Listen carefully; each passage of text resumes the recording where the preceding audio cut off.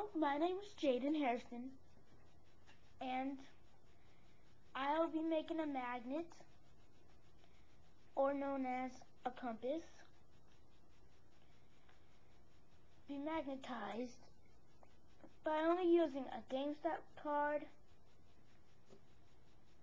and a fake ring. Now you know how GameStop cards are not magnetical? Well, as north is pointing this way, watch as I do this. I use my GameStop card. I put it on the ring. I put it over the compass. I take the ring off. I put it down. I get a pencil.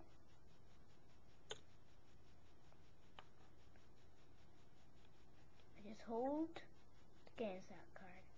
I remove the pencil. I take the GameStop card off.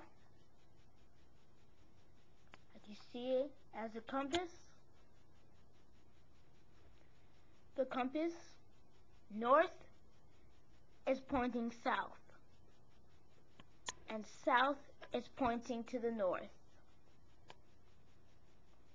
Even when I turn the compass,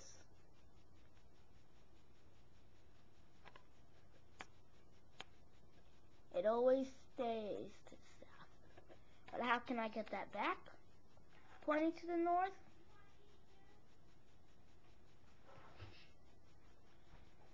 I do this.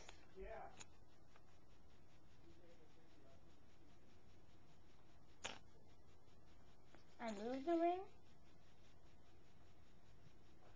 And then this is when I get a map.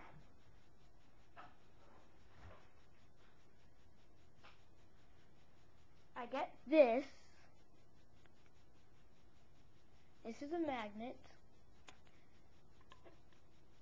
I put it over the compass.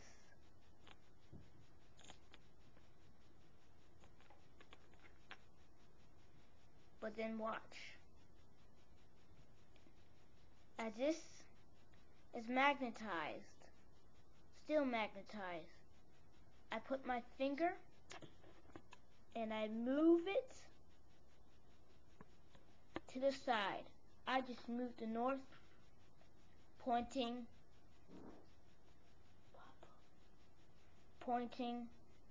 to east. But when you point it to the south, I do this.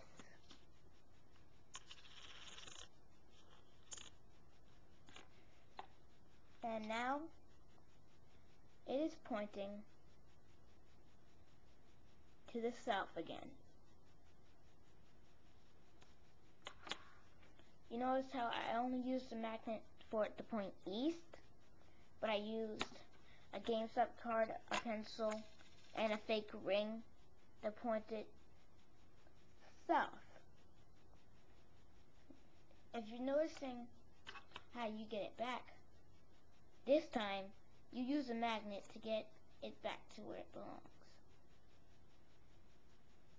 And it floats safely. But the only way to make the compass arrows turn to different directions permanently is to use two magnets. I only used one. And I use that to point the direction. And watch as the magnet spins back to the south. This is Magic Spear. And all I used, a pencil, one magnet, a fake ring, and a GameStop card. Thank you for watching Jaden's Magic Show. So I just proved to all of you who don't believe magic that magic is real. Thank you for watching. Bye.